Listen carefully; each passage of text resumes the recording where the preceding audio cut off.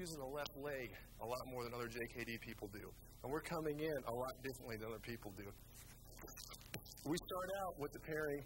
I'm going to start out, you cannot move, because I don't want to use movement to defeat the parrying, because sometimes you may be in the bathroom or something, or you may be in wherever, very small cramped space, and you don't get to use movement as your only defense, and you can't use some of our other techniques, but you'll have to parry. So you'll have to do that.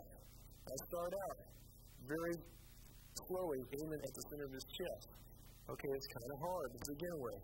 Okay, most people are going to miss a couple times. See, that's what's going to happen to you a bunch of times. Okay, when he can handle that, I'll speed up. I'll get out a little bit so I can penetrate him.